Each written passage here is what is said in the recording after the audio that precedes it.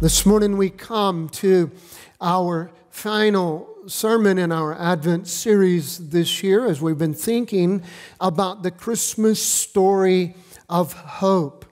And we have looked at several different aspects and been reminded that it's essential in this day and age for us not simply to begin with the story of Jesus Christ, because most people don't have a context into which to make the giving of Christ joyful.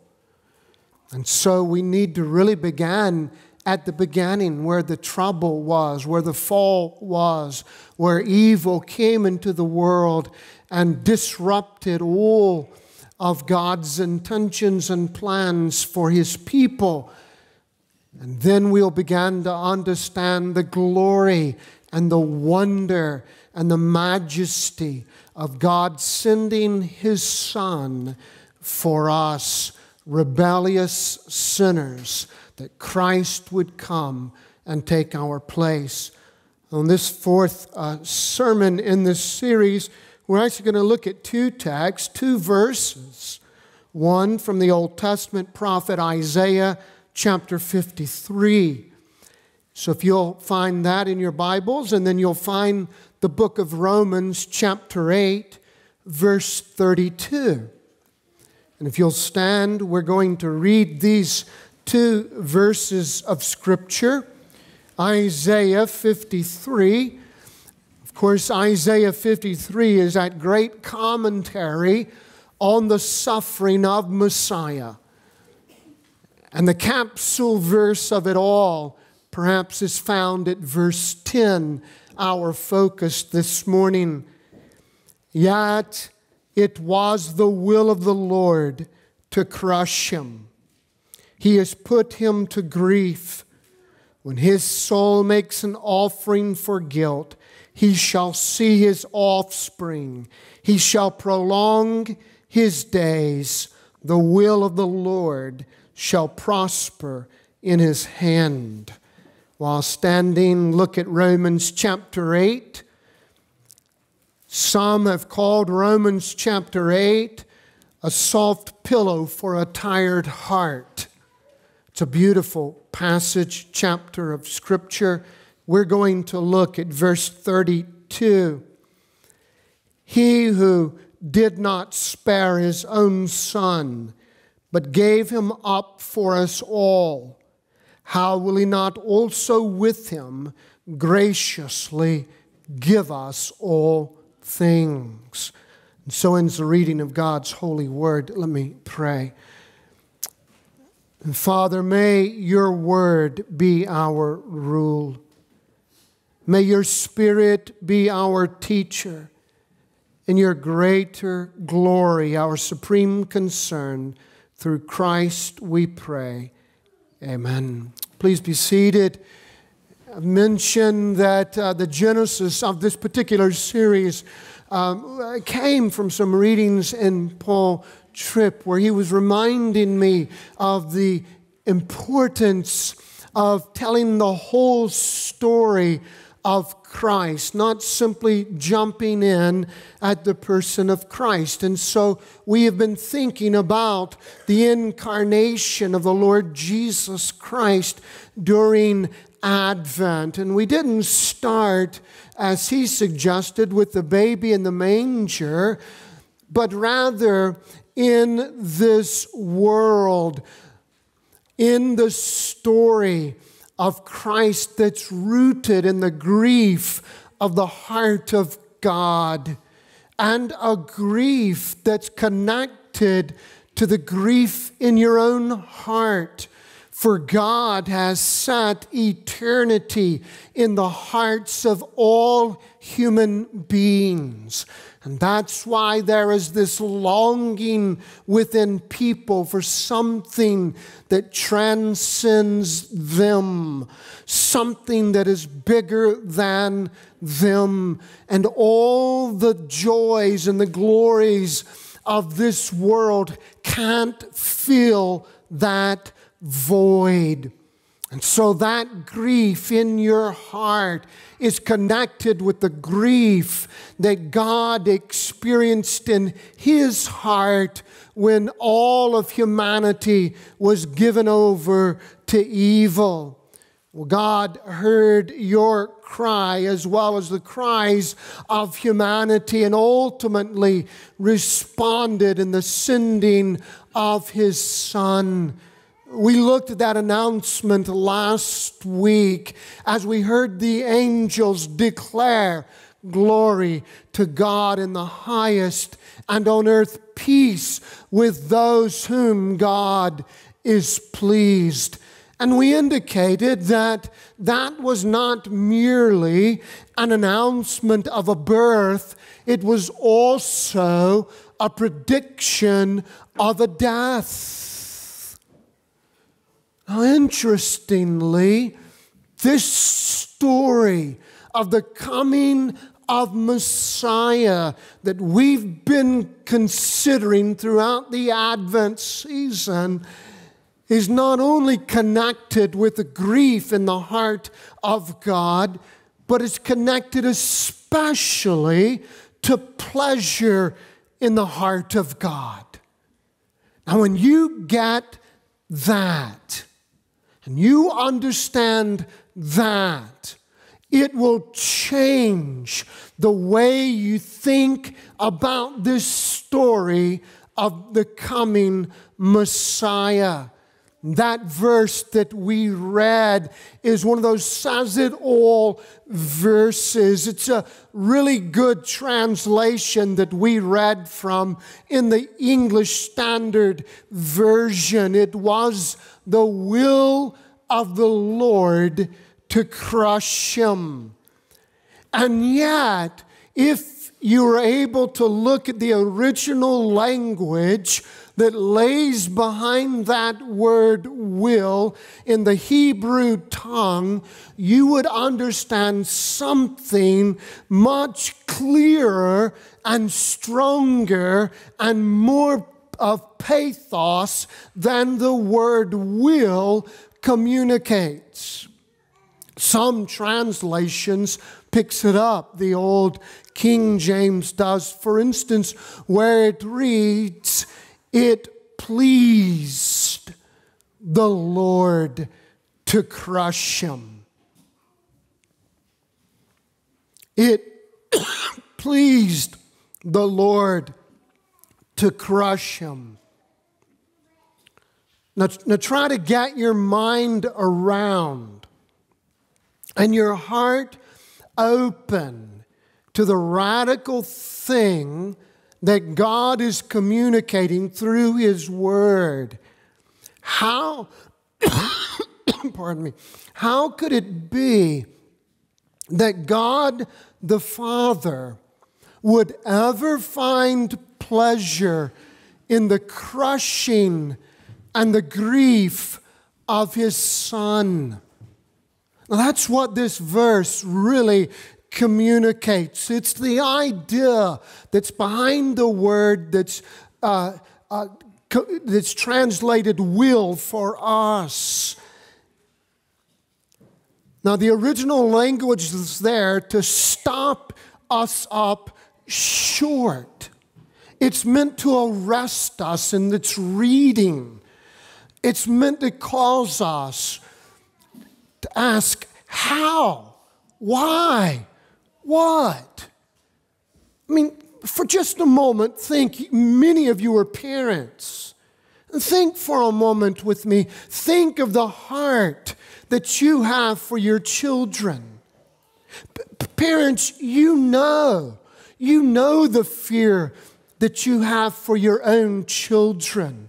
You know the hurt that you have for your children, and that you would literally do everything you can to protect your children from danger. You repeat constantly the same warnings over and over and over again and again so that they might be able to avoid many of the dangers that lie out there. And you do that because you love them. and you want to keep them from any danger. You pray that their lives will be free of difficulty, that God would give them success. You never would want anything like what is described in this passage in Isaiah 53 to ever happen to one of your children. And rightly so. That's the heart of a parent. But we have to look at this passage and we have to ask, what could be so powerful? What could be so motivating in the heart of God that He would be willing, He would even find pleasure in subjecting His beloved Son to this horrible thing? What could be in the heart of God that would allow Him to do that? And the answer, plain and simple, is love. Magnificent, faithful, joyous, redeeming love. Love for His people. And we know that. For instance, that beloved verse, John 3:16, reads, "For God so loved the world that He gave His only Son." Thank you.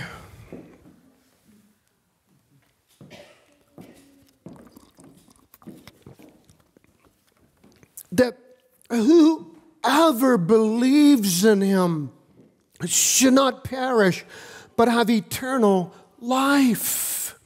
God so loved you, the world, that He would be willing to do this radical thing, to give His Son over.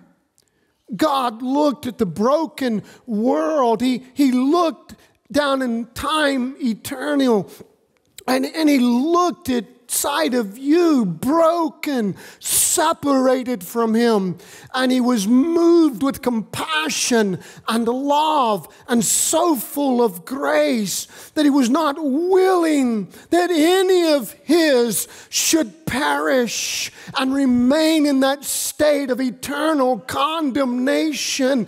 Dear friend, that's holy love. And because of the nature of sin and of evil, we were not able to do anything to escape this dilemma that gripped all of our hearts.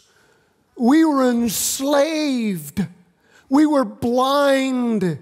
We were dead in sin. But God acted on our behalf. He so loved the world that He gave. No. By using that word, please, don't misunderstand God. God doesn't find pleasure in those moments of the suffering of His beloved Son. No, the word pleasure in that language communicates not what we think of, suggesting some sense of enjoyment in our understanding. But that word pleasure indicates that He pleasured in the results that Christ giving would provide. In other words, it's a word of purpose. It is a word that communicates the will of God.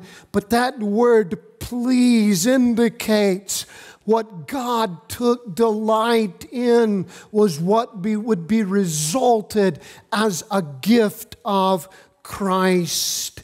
God purposed the servant's death, a death making possible an offering of sin for divine forgiveness. That's the bottom line. That's the story of a magnificent love. And I want to say it again and again. It's a love that we could never achieve or earn or deserve. It must be a gracious gift. God loved us this much that He would be willing to subject His Son to unthinkable things. Why? Because that one death would give life to many. There's the plan. Now, some of you are thinking, Wayne, I know that. You talk about that regularly. Why rehearse that again this morning when our minds are everywhere else for Christmas? Because you need to hear this. Perhaps not right this very moment, some of you think. But maybe next week or next month or sometime in the next year, in some circumstance, some situation, some relationship, you're going to be tempted to doubt God's love for you. Maybe it will be a moment of physical suffering, and you wonder why God has allowed this pain to overcome your body and be your experience. Maybe it'll be in the midst of a very significant relational disappointment. Somebody that you love greatly has turned their back on you, and you wonder why God has brought this into your life. Or maybe it's in a moment of financial difficulty. You've sought to obey God. You've sought to be a good steward of all the resources that God has provided you. But for no reason of your own, you've lost your job and it doesn't make any sense. And you're about to lose your home and on and on. Or maybe you just look around the world that you live in and you look at all the evil that seems to be prospering and you wonder, where is God in this? Where is His love? Well, friend, mark these passages down because this is the place to run. Because not only does the giving of Christ argue for the magnificence of God's love for you, His people, but it also argues for the continuance of God's love for you. That's why we read from Romans 8:32 that He who did not spare His own Son but gave Him up for us all, how will He not also with Him graciously give us all things? Do you hear Paul's logic? Do you hear the argument Paul is making? If God would do this most radical thing of offering His Son to a cruel suffering and death for you, now notice Isaiah said it pleased the Lord to crush Him, to put Him to grief. Not only physical suffering, but emotional suffering. Now, Paul is arguing if God would subject Christ willingly in that way for us, then won't He? won't He give us everything else we need for life? I mean, it wouldn't make any sense, would it? For God to do a radical thing like that and then turn His back on you in the moment of your need. That would make no logic whatsoever. And so Paul argues that your guarantee that God will be faithful with you and in you and for you and meet all of your needs as you walk through life towards eternity, your guarantee of that is the cross that He gave His Son to. And if God did this for you, then friend, He will meet all of your needs. All. No questions. Now, just a minute though. You are Westerners, and so am I. And we've grown up with a lot of abundance. And I'm afraid we've loaded down this word need with wish. God nowhere signs off on our wish list. But God does sign off on our need list. Your Creator knows what you need. And He is totally committed to meet all of those needs. So you don't have to be afraid. You don't have to stay up at night losing sleep playing those what-if games. You don't have to try to figure out the sovereignty of God. There are moments in life, just quite simply, when God will confuse you. If you don't believe that, read the Bible. The Psalms are full of those moments. Psalmists, holy men of God writing God's Word, and they pen things like Psalm 13. How long, O Lord, will you forget me forever? Sometimes it's confusing, the things that God has brought into our lives. And dear friend, your heart will never find rest. You'll never find the peace that passes all understanding. You'll never know the calm of a heart trusting God or the security that God offers by trying to understand what God is doing in your life. Because quite frankly, there are things that God will do in your life that you will not understand this side of eternity. That's why Tim Keller used to argue that the importance of believing in the sovereignty of God is not that doctrine will make life make sense to you. No. The importance of believing in the sovereignty, the supreme authority of God is precisely because life won't make sense to you.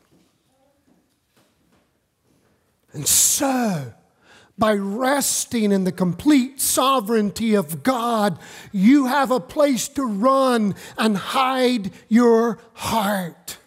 You have an argument to give back to yourself in those moments when it doesn't seem like God is hearing, when He seems distant, when you're confused about what He's bringing into your life, when you're looking at someone else and their life looks so much easier and so much better, and the enemy whispers in your ear, "Where is your God now?" Dear friend, you have an argument to answer back to those fleeting thoughts in your mind, and you can trust that your God is sovereign and He will meet all of your needs. So perhaps you've not fully understood the implications of Christmas morning. It is the ultimate demonstration of the faithful love of God. And so when you rise tomorrow morning and you have that time with your family around a tree or however you celebrate Christmas, pause and revel for a few moments in that amazing love of God that He one day in time past sent His beloved Son to a manger so that He would go to the cross. Because it pleased the Lord to put Him to death for you. That was the plan. You see, a second Adam had to come. The first Adam had failed the test, and a second Adam had to come. Jesus was that second Adam, and He had to be willing to live in the middle of the harsh realities and the temptations of the fallen world. And He had to be willing to be obedient in every way, in every thought, in every desire, in every word, and in every action. And He must be obedient as He goes to the cross. He is the perfect Lamb of God who can now carry our sins, who can satisfy the wrath of God so that we might receive the forgiveness of God, be accepted into the family of God, have the righteousness of God given to us through Jesus Christ, and on top of all of that, to have life eternal. That was the plan. We had a problem we could not solve. It was called sin. And you cannot escape it in yourself. You can't defeat it. You can't redeem the world from its fallenness. You must be rescued. That's why the promise of a Savior is so precious. That's why the angels were proclaiming glory to God in the highest. That's why we sing joy to the world. And so from day one, that little baby was destined to die. Listen, the cross isn't a moment of defeat. The cross is not an interruption. The cross of Jesus Christ was the plan. Jesus was born to be the Lamb. He came to be the offering that would finally satisfy the wrath of God's anger. And so as Isaiah says, for this result, he shall see his offspring, and he shall prolong his days. That's why the pleasure, because in one cruel death, life would be given to many. There would be a great worldwide family of every language group and of every location of the globe and of every period of history who would be given new life through the death of God's beloved Son, that He would have offspring like the sands along the sea. What a plan. One death and innumerable, unnumberable lives given. And he shall prolong his days. there in Isaiah a hint of the resurrection. Jesus' death wasn't the end of the story. He would live on. So friend, I don't know what hardships you're facing. I don't know what grief may be in your heart. I don't know the temptations you all struggle with. But I do know that you will be tempted to wonder where God is and what He's doing. I do know that there's an enemy who would whisper in your ear, "Where is your God now? You've obeyed for this? Is this what He's rewarding you with? Where's that thing called grace? Where is His power?" Then you take Isaiah 53 in one hand, you take Romans 8 in the other, and you argue back with those fleeting doubts. For God's love is magnificent. It is faithful. It's powerful. It's so willing that He would be pleased to give His Son to cruel suffering and cruel death so that you could know life. And if God was willing to do that for you, is it conceivable that He would abandon you in your moment of need? Absolutely not. And so, the rest your heart longs for is provided with God's Word. You may not understand what's going on. You can't comprehend why things are happening in a swirl in your family. But this you can know. God's love is for you. It's with you. And it's in you. Dear friend, if you have come to rest your heart in Him, that love for you is forever. And I must say, this is not a universal love.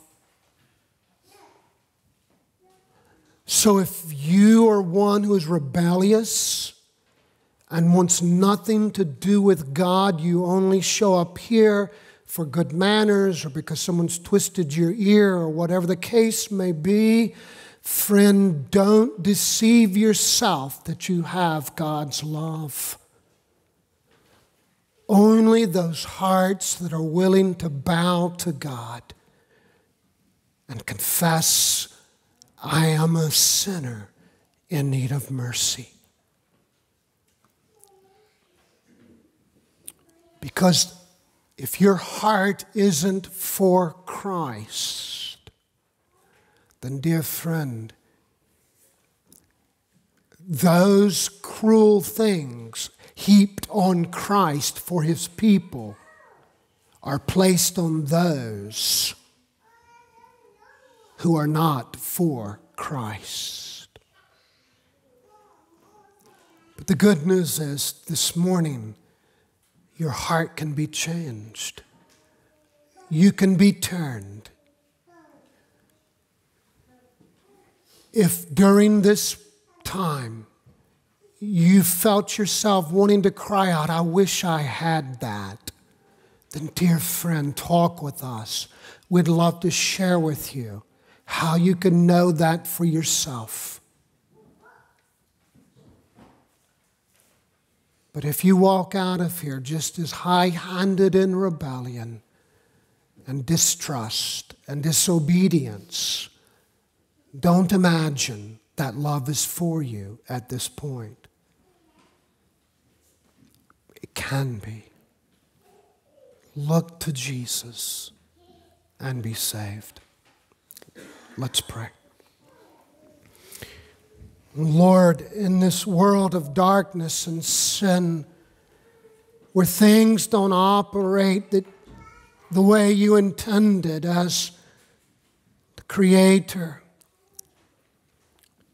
there are moments of confusion for us, moments where it doesn't feel like we're experiencing your promises. We even wonder at times if you're present. In those moments, the enemy whispers words of doubt and dismay. We pray, oh God, in those moments you make us strong in the faithfulness of your love. Hide us in the shadow of your wing. That if you gave your Son to be crushed for our redemption, it makes no sense whatsoever that you would abandon us along the way. And so may we run to you and not from you. In Christ we pray. Amen.